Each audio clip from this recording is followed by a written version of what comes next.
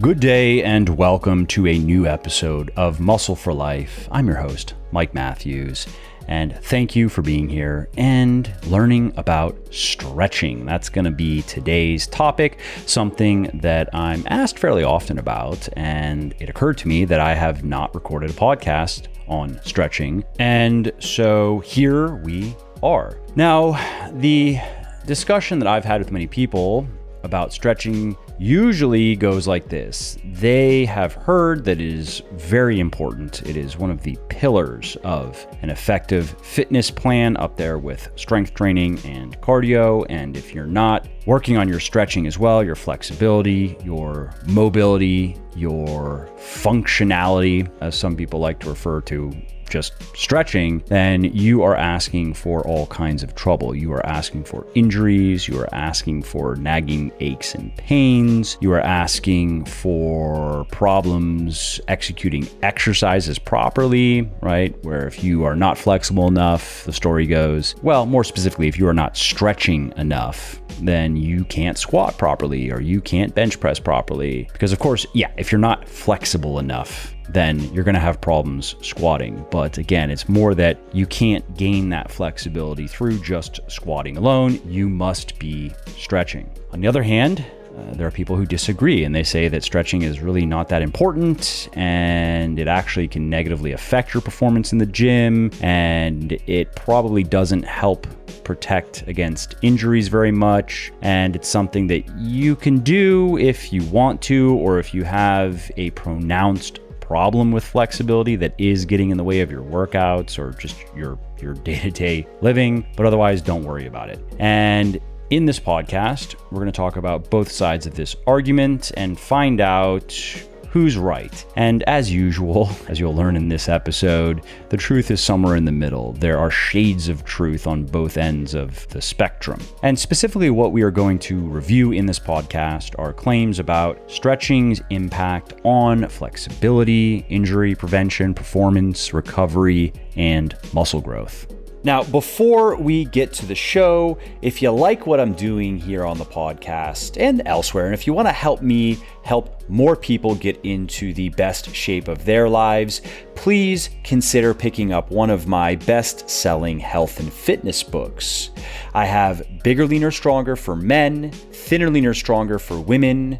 I have a flexible dieting cookbook called The Shredded Chef, as well as a 100% practical, hands-on blueprint for personal transformation called The Little Black Book of Workout Motivation. These books have sold well over 1 million copies and have helped thousands of people build their best body ever. And you can find them on all major online retailers like Amazon, Audible, iTunes, Kobo, and Google Play, as well as in select Barnes & Noble stores. So again, that's Bigger, Leaner, Stronger for men, Thinner, Leaner, Stronger for women, The Shredded Chef, and The Little Black Book of Workout Motivation. Oh, and I should also mention that you can get any of my audiobooks for free when you sign up for an Audible account, which is the perfect way to make those little pockets of downtime like commuting, meal prepping, dog walking, and cleaning a bit more interesting, entertaining, and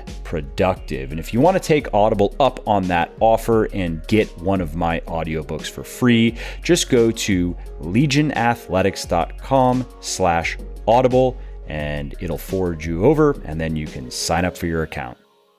All right, so let's start our discussion with a simple question. Why do we stretch? And maybe more specifically, why do many fitness people stretch? Well, based on my interactions over the years, the main reason most people who are into working out or just exercising in any capacity, the main reason they stretch is because they think it's going to reduce their risk of injury. And this thinking is pretty simple. It just goes like this. Injuries are often caused by tight muscles and tight tendons, and particularly with weightlifting, because you're loading your body, you're loading your muscles and your tendons, and then that plus too much tightness can turn into a disaster. For example, a common situation that I've seen is people who believe that they have a tight IT band and that is then rubbing against other stuff on the side of their knees when they squat, cycle, run, and so forth. And then that is irritating their IT T-band. Another common complaint I hear about is tight hamstrings and how they are more likely to tear when you're running and also when you're squatting. And therefore, if you stretch your hamstrings regularly, you will reduce the chances of that happening. And this line of thinking is extended to pretty much every muscle and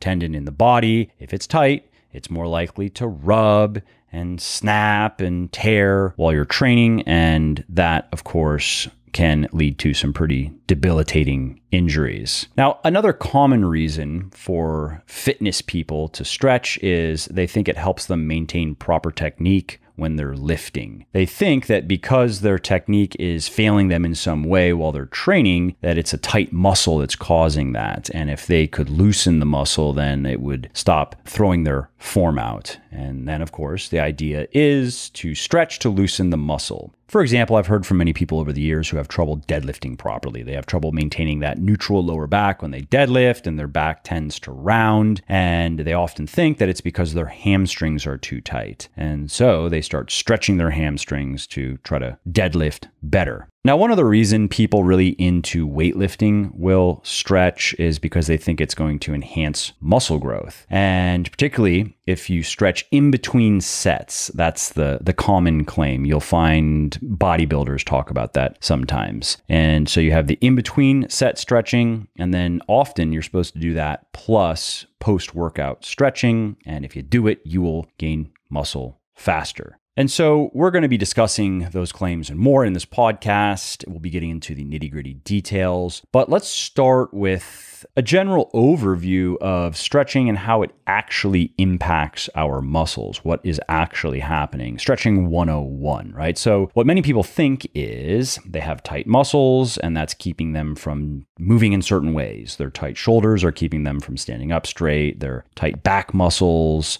are what forces them to round their back when they deadlift, and their tight hamstrings, glutes, or quads are messing up their squat form. That's why their knees cave in, or that's why they have too much arch in their lower back, or they have butt wink down at the bottom. And it's understandable why many people think this, because when we experience a physical limitation, especially when we're working out or just doing anything that has a large range of motion, and we reach a point where we can no longer move any further where we should be able to or where other people can, it feels like our muscles are tight, or it feels like our muscles are just too short, that they can't move far enough. And the feeling when we stretch is that we are lengthening them, right? And of course, when we stretch, we do get more flexible. There's no debating that. But what is exactly happening here? Are we actually lengthening our muscles? Are we actually loosening our muscles?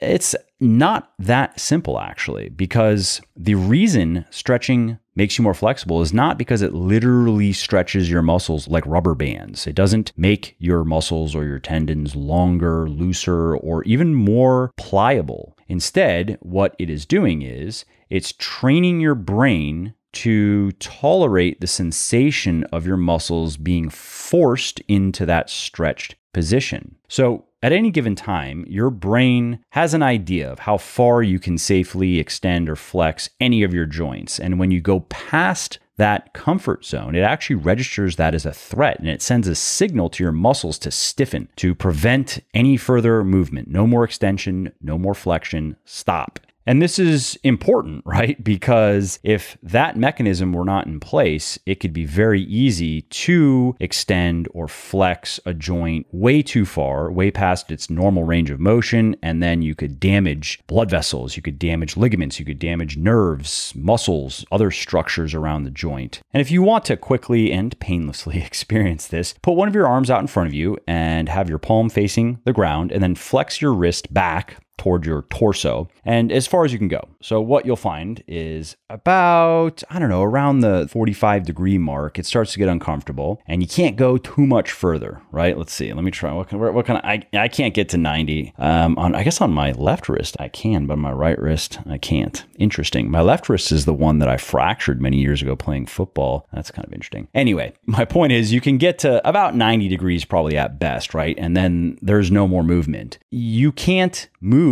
any further because your brain is telling your muscles to contract to prevent you from moving any further. The muscles and the tendons in your hand aren't too stiff or too short to do it. It's your brain saying, that's enough. That's the safe range of motion, no further. Now, if you were to stretch your wrist every day consistently by pulling your hand back a little bit further toward your torso, your brain would gradually allow the muscles in your hand to relax more and your flexibility would increase. Your brain would learn that it's actually okay to go a little bit further, and so forth. And so that's how stretching makes you more flexible. Now, how does that impact your fitness though and your health? Well, stretching and being more flexible does not inherently make you fitter or more athletic. Some level of joint stiffness is normal and healthy. You want your joints stiff enough to stay within that healthy range of motion. You don't want to have hyper mobility in your joints, for example. And if your lack of flexibility is preventing you from doing certain exercises, like let's say you struggle to squat down to parallel, you have trouble getting to parallel, or maybe you have trouble getting into the proper position to deadlift, the proper bottom position, or maybe you struggle to fully lock out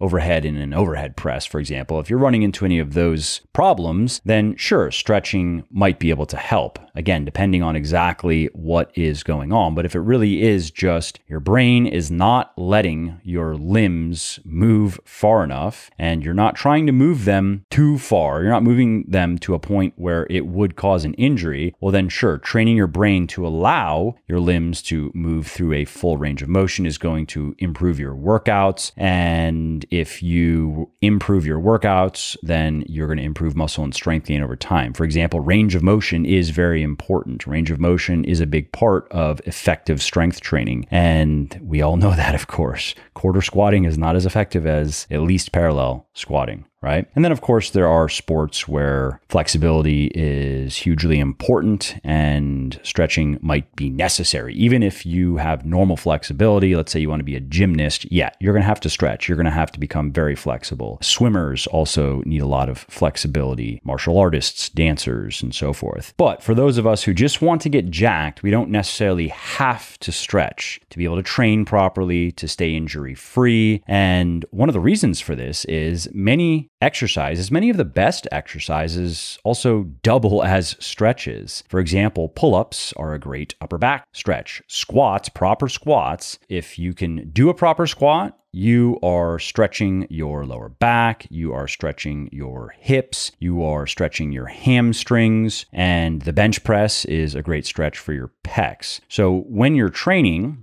and assuming you're training properly and you're doing those types of exercises, which you should be, you actually are doing a fair amount of stretching as well. And because of the range of motion of many exercises we do, we really wouldn't want to be much more flexible because, again, there is a point where if you move a limb too far, you're going to hurt yourself. And you'll never get there training in the gym. Even if, let's say, you're full squatting, right? Ass to grass squatting, that requires even more flexibility than parallel squatting, particularly in the ankles. A lot of people miss that and they don't realize that it's tight ankles that are getting in the way of their ability to reach depth, even parallel. I've seen people with ankles that are too tight to even reach parallel in a squat, let alone reach more or less the floor. But regardless, what I'm saying is the normal technique that you would use for pretty much every exercise you'd want to do has you moving within a safe and full range of motion. And so if that's all you did was do the right exercises correctly, you may not need to do any stretching whatsoever. Again, to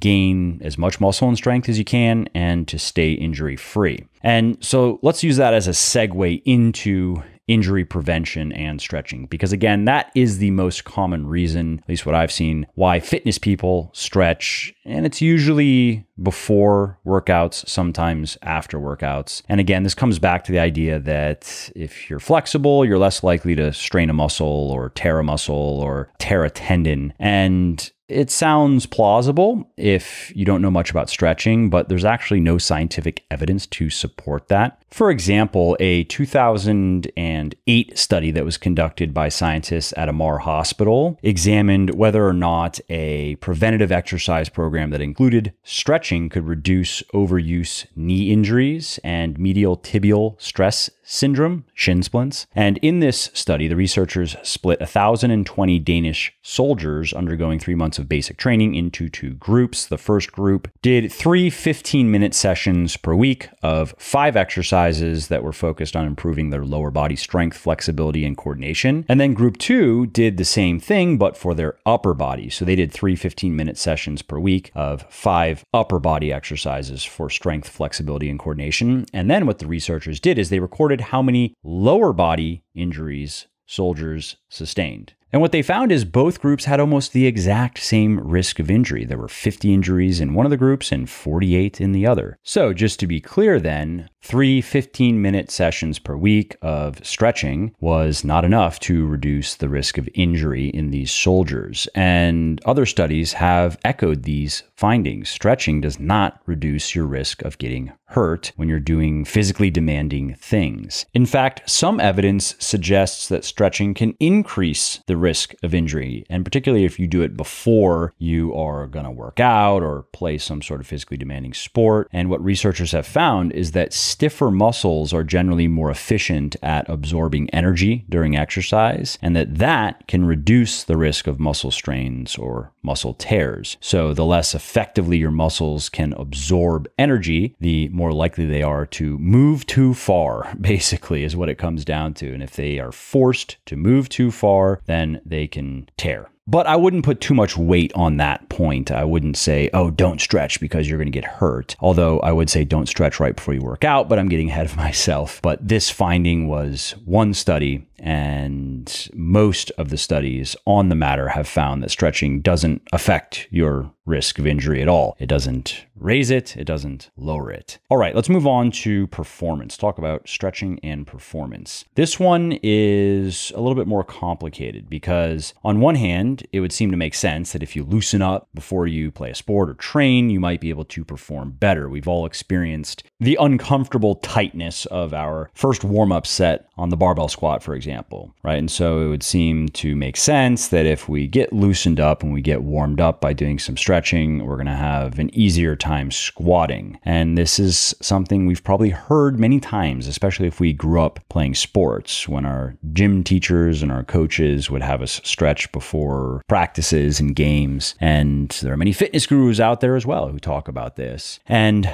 on one hand, there's no evidence, very little evidence that stretching can improve performance. For example, studies from the University of Western Australia, the University of Milan, the University of Northampton, and McMaster University have found that stretching either didn't improve performance or even decreased performance. For example, research has found that when athletes stretch a muscle for longer than 60 seconds, they then typically experience a pretty significant decrease in performance immediately after. There was a study that was conducted by scientists at the University of Tampa, and they found that runners who stretched their calves, hamstrings, quads, hip, and knee flexors, as well as their glutes for about 90 seconds were then 8% slower on a 1-mile uphill running test. And this has been shown in other research with runners as well. There's good evidence that if you stretch a fair amount, if you stretch enough before going for a run, it's going to reduce, or it's likely to reduce, your pace. And other studies have shown similar negative effects in other sporting activities like sprinting, jumping, and weightlifting. And so at this point, you are probably thinking that I'm about to just write stretching off as useless for performance, but not quite, because the majority of studies that show stretching has a detrimental effect on performance, they have a few things in common. So the participants are holding stretches for 60 to 90 seconds or longer. They are pushing the limits of their range of motion. So they're doing the kind of stretching that hurts, where you're really trying to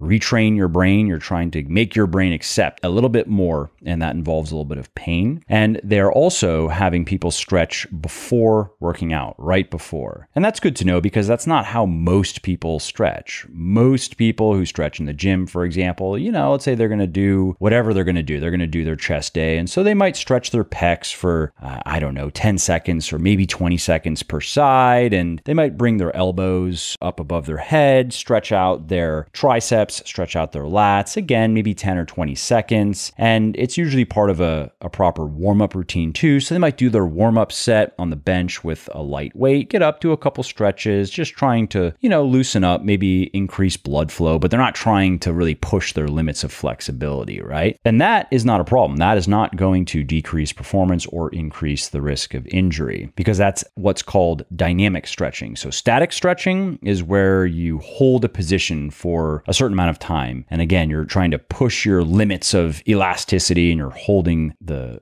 outer limits for a certain period of time. Dynamic stretching, though, refers to movements that repeatedly put muscles through their normal ranges of motion, the ranges of motion that your brain is comfortable with. So we're talking about, let's say, air squats, right? So you're doing some body weight squats to warm up quickly to get a little bit of blood flowing, leg kicks or side lunges, arm circles, stuff like that. And again, research has shown that those types of activities done before a workout, even immediately before a workout, are not going to decrease performance or increase the risk of injury. However, what you do want to stay away from, at least immediately preceding a workout, is the more intense, protracted kind of stretching, the static stretching, really what most people think of when they think of stretching. Hey, before we continue, if you like what I'm doing here on the podcast and elsewhere, and if you want to help me help more people get into the best shape of their lives, please do consider picking up one of my best-selling health and fitness books. My most popular ones are Bigger, Leaner, Stronger for men, Thinner, Leaner, Stronger for women, my flexible dieting cookbook, The Shredded Chef, and my 100% practical hands-on blueprint for personal transformation, The Little Black Book of Workout Motivation. Now, these books have sold well over 1 million copies and have helped thousands of people build their best body ever. And you can find them anywhere online where you can buy books like Amazon, Audible, iTunes, Kobo, and Google Play, as well as in select Barnes & Noble stores. So again, that is Bigger, Leaner, Stronger for men, Thinner, Leaner, Stronger for women, The Shredded Chef, and The Little Black Book of Workout Motivation. Oh, and one other thing is you can get any one of those audiobooks 100% free when you sign up for an Audible account. And that's a great way to make those pockets of downtime like commuting, meal prepping, and cleaning more interesting, entertaining, and productive. Now, if you want to take Audible up on that offer and get one of my audiobooks for free, just go to legionathletics.com/Audible and sign up for your account.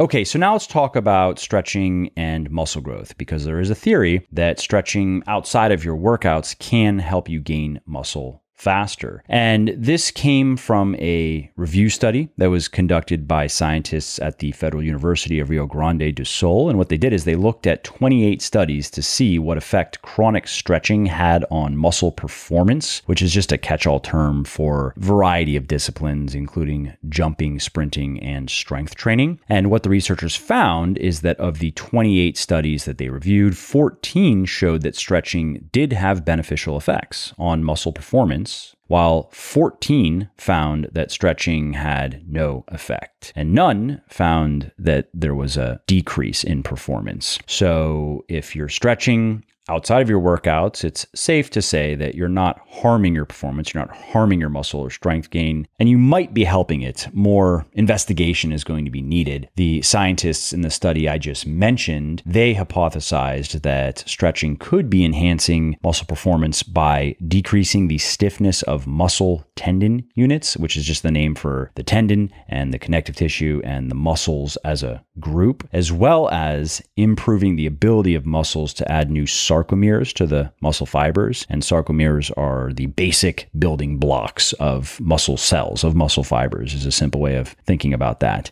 And why would the flexibility in the MTUs, why would that be good? Well, the scientists think that more flexibility in these muscle tendon units, these groups of tendon and connective tissue and muscle tissue, makes them more efficient at storing energy during the concentric portion of an exercise, which is the lengthening portion when the muscles are lengthening, and the concentric is when they're contracting. So think of a squat. When you are squatting down, when you are descending, that's the eccentric portion. And the theory is that more flexibility in these groups of tendon and connective tissue and muscle tissue make them more capable of storing the energy that is being generated as you descend and then releasing it as you contract your muscles, as you shorten the muscles. And that then results in better performance. Anyway, we will see where that goes. Currently, it is a theory with some evidence, but it needs to be investigated further. It's just something interesting that I thought was worth mentioning. Really, the key takeaway, though, is don't do the more intense, prolonged, protracted stretching right before you work out. If you're going to do that, do it well before you work out, like hours before maybe, or just do it later. Just do it outside of your workouts if you want to. All right, let's move on and talk about stretching and recovery, because what is common, what we've all seen, right, is people heading to the mats after a workout. So they do a strength training workout, they do a weightlifting workout, and they go and they stretch and maybe foam roll and maybe massage gun. I mostly see stretching though. And the idea here, the theory, is that you've just created a lot of metabolic byproducts from your workouts and your body has to flush those out. That's part of the recovery process. And if you go stretch after a workout, oftentimes people say you got to do it right after the workout. You're going to speed that process up. Those metabolic byproducts, those unwanted toxins are going to be flushed out of the body faster, and then you are going to recover quicker from your workouts. You're going to have less muscle soreness. You're going to be able to train more frequently, get in more volume, maybe even progress faster in terms of progressive overload. You're going to be able to add weight to the bar faster than you would otherwise. But unfortunately, as much as I wish that were true, several studies have shown that stretching, whether before or after exercise, has no effect on muscle soreness or muscle recovery. Studies also show that metabolic byproducts associated with fatigue that are produced while you work out, that are produced during a workout, are quickly cleared out of the body after the workout, and stretching doesn't help that process. It doesn't speed it along. And research has also shown that stretching doesn't have any effect on blood chemicals that are generally associated with fatigue. And there's even evidence that stretching can contribute to muscle soreness, especially if you're not used to stretching, or if you stretch too intensely or you stretch too long, then you can actually get more sore from your workouts. And so where does this leave us with stretching and recovery? It's really not useful at all for the purposes of recovery. And particularly, again, the more intense type of stretching is not going to help you recover faster. There's evidence that low intensity stretching, again, more along the lines of the dynamic stretching that we've talked about, can actually speed up recovery to some degree. It may be able to reduce muscle soreness. We know that it causes no muscle damage, so it's not going to get in the way of anything. And there isn't a great explanation yet as to how it could enhance recovery. It may just have to do with blood flow. That has been shown in other studies that have looked at just low intensity movement and how that can help with recovering, for example, from a lower body workout. So if you've ever done some low intensity cardio after like a heavy squat day, you've probably noticed that the following day you were less sore than you might be used to if you don't usually do the cardio. And if you haven't experienced that, try it. After a heavy squat day, the next day, do 30 minutes or so of walking or light cycling and see how you feel the following day compared to how you usually feel. You'll probably find that you're a little bit less sore, and that's likely because of enhanced blood flow. Okay, so I think that's enough theory for today's episode. Let's talk practical. Let's talk about how to correctly include stretching in your training, because as you've learned, there are many incorrect ways of doing it. And if you do it wrong, then you are not going to reduce the risk of injury. You are probably going to decrease your performance. You can inhibit your post-workout recovery and even interfere with muscle growth. But again, that doesn't mean that you shouldn't stretch. It just means that you should understand why are you stretching and then understand how to do it correctly according to that goal. So let's talk about just improving flexibility. Let's say you do want to improve your flexibility and you have a good reason for wanting to do that, such as not being able to reach proper depth in the squat, or at least reach it comfortably, or touch the bar to your chest comfortably on the bench press, and so forth. So in this case, static stretching, just regular old stretching, can help you. It will definitely improve your flexibility if you do it consistently and according to the standard protocol, which is stretching the muscles you want to stretch 2 to 3 times per week, between 10 and 30 seconds per stretch, pushing to that point of slight discomfort. And you want to go for about 60 seconds per muscle per stretching session. That's the standard American College of Sports Medicine recommendation, for example. However, remember, you don't want to do it right before a workout because that can hinder your performance and it may even increase the risk of injury as well. Some research suggests that those negative effects only last about 10 minutes, but other studies have found that they last about an hour. So let's just play it safe and say that if you're going to stretch before a workout, make it several hours before the workout. What most people do is they will wake up and do their stretches first thing. If they don't then go directly to the gym. So let's say they train in the afternoon or they train several hours from when they wake up. They'll do their stretches first thing in the morning, or they do them as a part of a nighttime wind down relaxation routine, do 10 or 15 minutes of stretching. And what I do personally is I do a round of yoga poses for my stretches. And if you want to learn more about that, just head over to legionathletics.com and search yoga, and you'll find an article that I wrote on what I do and why. And I stretch at some point in the day, usually in the early afternoon. And currently, while under lockdown, I'm doing my lifting at 7 or so at night. And so I'm doing my stretching no later than probably 3 or 4. It's also worth mentioning that you don't want to do intense, prolonged stretching sessions on muscles that you just trained, like the same day or maybe even the following day, again, because you don't want to cause more muscle damage and interfere with post-workout recovery. And I would also say generally it's unnecessary to do extreme stretching. If you just follow the recommendations I shared, you will do quite well. But if you are going to really push your limits for whatever reason, then try to give whatever muscle you are going to stretch very intensely a couple of days to recover from your lifting. And I understand that there are always secondary and tertiary muscle groups involved in workouts. And so think with your primary muscle groups. So if you just did a bunch of pressing, for example, give your pecs a couple of days before you stretch the shit out of them.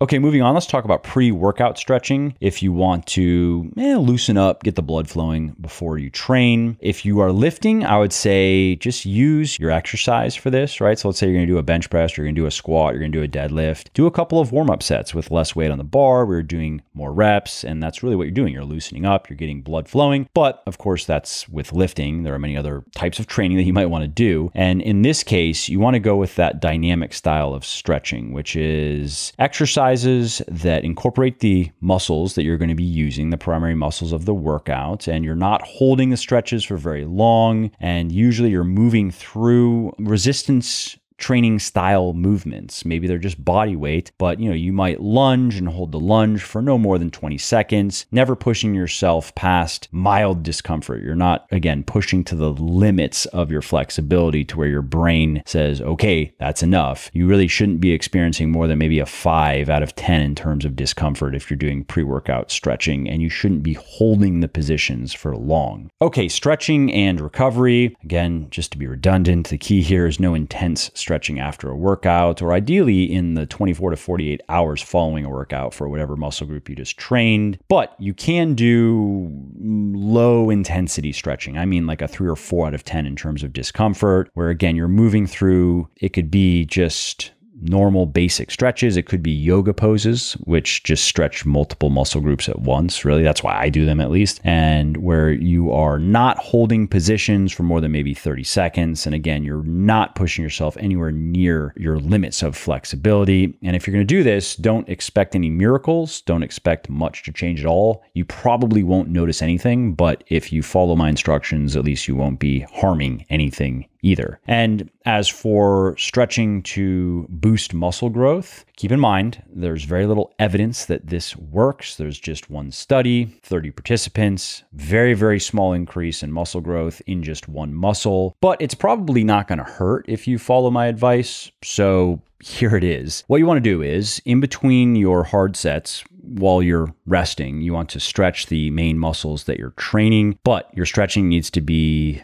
low intensity. So you're not holding positions for more than 20 or 30 seconds, and you're stretching below the point of discomfort. So let's say maybe a 5 or 6 out of 10. You are definitely not pushing to your limits of flexibility, and you should be experiencing basically no discomfort. And that is the protocol that was used in one study that found slightly more muscle growth in one muscle group by doing that. And in case you're wondering, I don't bother with it. I don't stretch in between my sets because the evidence is weak and the effect size is small, and I don't like it. I'd rather just rest. I don't feel like stretching in between my sets. All right, so those are all the major points I wanted to share with you in this podcast. Let's just quickly recap the key takeaways. First, you have to approach stretching in a personalized manner. The details matter. There isn't just a one-size-fits-all approach that I would recommend, because stretching isn't going to inherently just improve your health or fitness any which way you want to do it. It's also not an essential part of proper workout programming, and it's not without downsides if you don't get it right. So you need to decide why you want to stretch. So what are you trying to do and why? Are you trying to improve your flexibility and why? Are you trying to prevent injuries? Are you trying to boost workout performance? Are you trying to boost post-workout recovery? And the best strategy for one of those reasons may not be the best for another. And in some cases, it may even detract from your goals. So if you are going to stretch regularly, just make sure that you're paying attention to the details. Make sure that what you're doing makes